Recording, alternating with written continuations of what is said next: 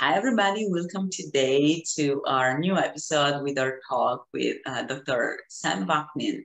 And we introduced him in the previous episode. He's a psychologist and academic, and he studies narcissism. And was the first one to actually explain the term narcissistic abuse.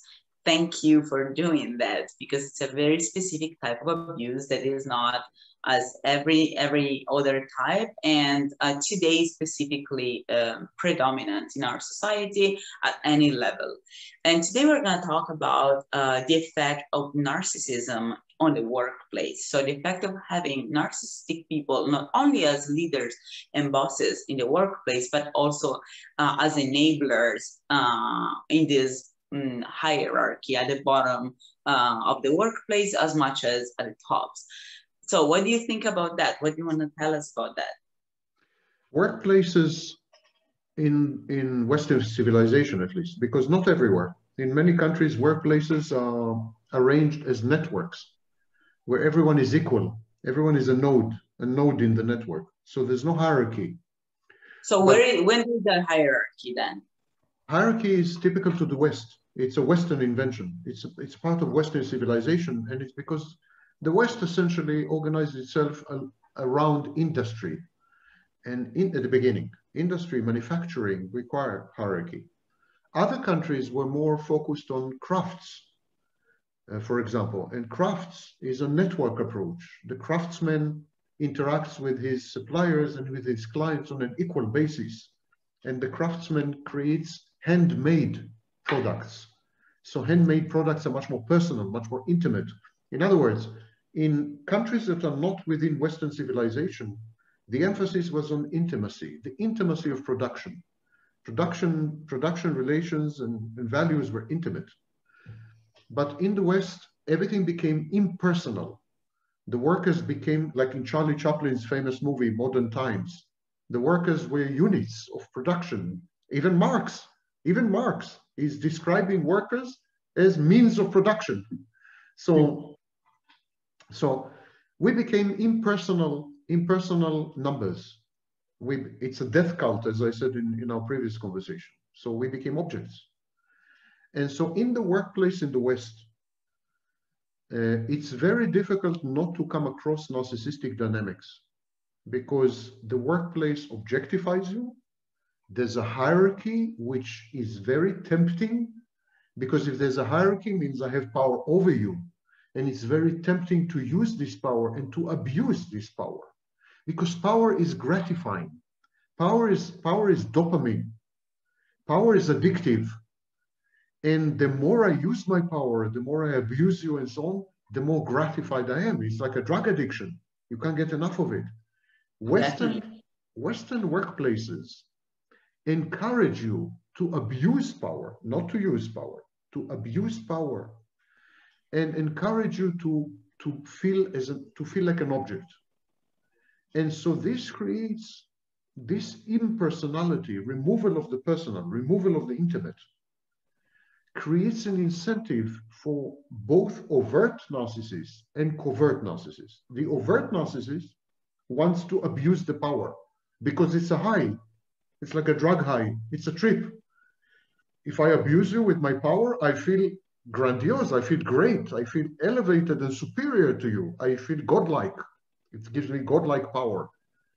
So the more I abuse you with my unlimited power as your boss, for example, the more I feel godlike, and the more I am unable to resist the urge to abuse you again. And at a lower level, co-workers, even subordinates, you have people who are covert narcissists, and therefore they're passive-aggressive. Western civilization is constructed around bureaucracies. Even private companies, they are bureaucracies. And bureaucracy is essentially a set of rules and procedures, which is a field day for covert narcissists, because covert narcissists leverage rules and procedures to sabotage you, to undermine you, to torture you, to hold you back, to destroy you. They are doing everything right, by the book. Everything is perfect. It's not by chance. It's not by chance that many narcissists are, in fact, lawyers, for example, because Yes. they know that within the law they can actually move and be safe, that they're not doing anything wrong, but they can have fun because they are very sadistic people in the end. So, but at the same time, how do you, because this is one of the topics I deal with in my page, for example, how do you feel like, I would like you to explain, it's better if you explain it, how on the workplace, these dynamics keep being perpetuated despite they're abusive, they're toxic. They don't go to for the good of anyone, especially the company, because in the end, these people don't allow good people with good intentions to move forward. So what we have is that these people in their own small world are just getting gratification by being sadistic, but then the system is losing because of that. Good people are losing because of that. Why do you think it's still perpetuated? These things still happen. There is a problem in economics. It's known as the agent principle problem. The agent principles problem simply means that the workers inside a system, an organization, a corporation, do not act in favor of the corporation. They act in their own favor. So managers, for example, will steal the money of the company by giving themselves inflated wages, inflated salaries. So the agents, managers, workers, co-workers, colleagues, suppliers, the agents in the company will act against the best interests of the company and the shareholders. That is called the agent principle problem in economics. So the best interests are not only economic. That is the big discovery of behavioral economics. Daniel Kahneman, Tversky, other big economists, important economists, discovered that people, when they use economic decision making, they're only partly rational. They are not fully rational. They are partly irrational. Yes, and so when you seek gratification within a bureaucracy, within an organization, within a company or corporation, within any structure, within any institution, when you seek gratification, it is only partly financial gratification. It's also emotional gratification. It's also irrational gratification. And sometimes, very often, Kahneman demonstrated it and received the Nobel Prize for this. Very often, you would sacrifice money, efficiency, productivity, products, just to feel emotionally gratified. For example, to act impulsively, recklessly, callously, ruthlessly, you would give up a lot. So narcissistic managers, they don't mind if the company goes to hell, if the productivity collapses, if the workers hate them. They need the gratification of torturing you, tormenting you, abusing you, because it makes them feel like gods. Co-workers would undermine you and sabotage you passive-aggressively because they need to. It is an impulse. It's emotional. And yes, maybe because of that, they will not be promoted and they will not get a salary raise, or maybe they will be fired. They will be fired, but they will still do it. That's the big discovery of bounded rationality. Bounded rationality in economics.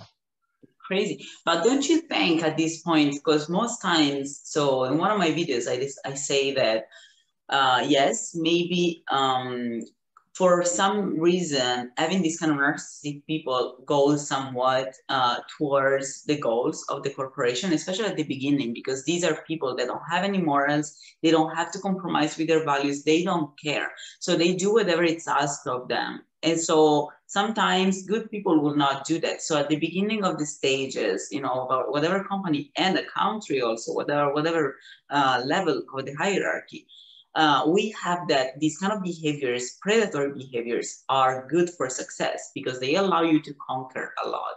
But after a while, every system, as you're saying, that allows these kind of people to stay on top, to keep their position, to perpetuate these kind of behaviors, will collapse because these people don't do the interest of the system they're in.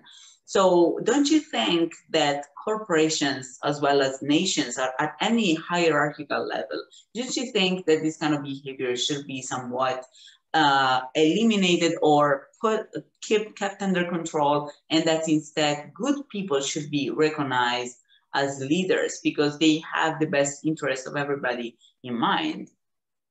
Well, scholars like Maccabee and Kevin Dutton and Babiak, the collaborator of Robert Hare, these scholars have studied the issue of psychopaths and narcissists in corporations, in companies, in the business world.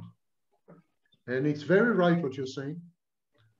Business leaders, chief executive officers, for example, who are psychopaths and narcissists, obtain better, more beneficial outcomes in the short term. But in the medium to long term, they destroy their companies. Yeah. Same in politics. Donald Trump, for example, yes? Yeah. Or Bolsonaro in Brazil. Same. Duterte, I mean, Putin. So short term, it is the dazzle and the spectacle of the short term. One of the main reasons, one of the main problems in Western civilization, we became short-termists. We think only short-term. 150 characters in Twitter, the bottom line in the financial statements. We want to think maximum what will happen in the next 5 minutes or 3 months if we have very long view. You're so right. You're so right. And so in short term, narcissists and psychopaths have an advantage. They are really far better in the short term.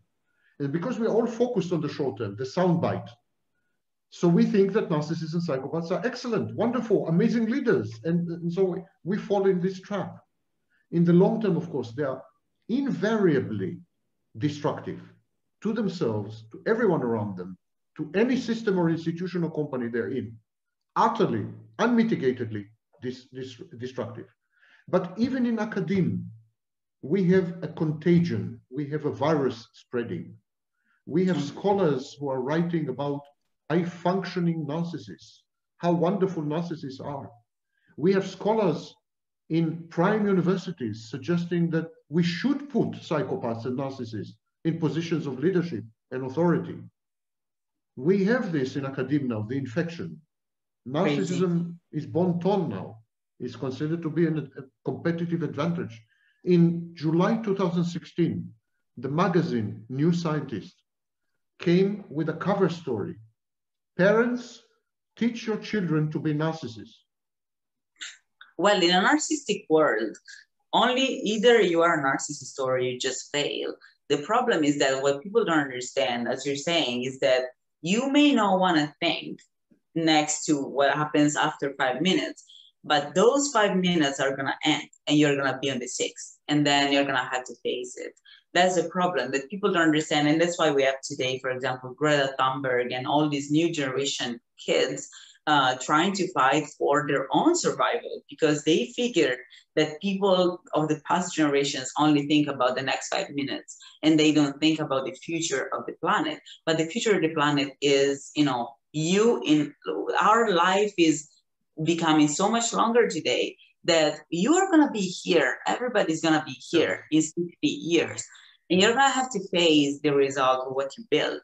So yeah, this is just craziness. The idea that narcissistic people have to go in power, because it just leads to destruction of everything. Because what I think is that not only, these hierarchical, people in power in different hierarchies at different levels, because they all act without coordinating with each other, but just because they're narcissistic, they all act in the same exact way. In the end, the world is just the sum of their behaviors. They don't have to coordinate. You don't need a conspiration to actually lead the world towards something bad. You just have to have people that for some reason act like softwares, all in the same direction, like Matrix, like the Sentinels. They all act in the same way, so the system starts moving in that exact direction. So how would you deal with that? Because we need to make people understand, or at least this is my feeling, because I know unless, you know, something happens, I know I'm going to be here in a while, right? So I want to make sure that people understand that we need to invest in our future as well, because we're going to be there and we're going to need help as well. So what would you suggest, not only to people at the bottom level, but also to leaders and to institutions? What would you suggest to deal with it, and instead have a way to not have narcissistic leaders, to not have the system that is destined to collapse, but to have a system that is sustainable? First of all, the concept of future is dead. People are voting. People are voting with their actions in a way that makes clear that they don't believe in any future. For example, marriage rate has declined by 70% in the West. Dating has declined by 56% in a single decade. People don't date anymore. The predominant sexual practice today is hookups, one-night stands. People clearly do not believe that there is any future. 1/3 of people live with their parents beyond the age of 35. So there's no future. So you believe that the point is that we all became like sickheads, like we just live for the moment and yes, that's it. Carpe diem. And you see it in psychology as well. Because in psychology, we transitioned from time-oriented therapies, like psychoanalysis, to present-oriented therapies, like mindfulness. Oh, yeah. Today, most of our therapies, Gestalt, mindfulness, they are present-oriented, this minute. Forget the past, forget the future. Focus on now, the here and now, your body, your mind, here and now. It is an eternal present. And of course, consequently, we are all eternal children, because you can grow up only in time. And when there's no time, there's no growth, there's no development. And so we gave up on time. We gave up on time. Now, the only solution to narcissism and psychopathy in corporations, in institutions, is to give up on the antiquated concept of hierarchy, to transition from hierarchy to network. Because the network organizational principle has numerous advantages. First of all, it corresponds well with technology, but it also regulates relationships between people in a way that prevents the dominance of any single individual. The network balances itself, corrects itself. The internet, for example, is a wonderful example, because the internet is a totally random network. This Zoom conference that we're having right now, it's random. We are sending our information randomly over randomly assembled and reassembled networks all the time. No one can interrupt us. No one can cut us off. Never mind how much you try. The United States government cannot cut you and me off. No one can. Why? Because we are using a network. No one can be dominant in a network. No one can corrupt a network. No one can affect a network. No one can compromise a network. It's not a hierarchy. This is the only organizational principle that can counter the undue influence of narcissists and psychopaths. We transition to networks, we're safe. Even in the internet has no board of directors, no chief executive officer, nothing. And it functions perfectly. Perfectly. Same with Wikipedia. We need to crowdsource power instead of concentrating it or allocating it. We need to move from committee to multitude and networks. And this is a philosophical, psychological transition that is not easy, because everything is constructed around hierarchy. We have one president of the United States, but in Switzerland, the president changes every year. Yeah. So it's a network approach in Switzerland. And going there, yeah. And who is the most stable country politically? United States or Switzerland? Switzerland. Yeah, definitely.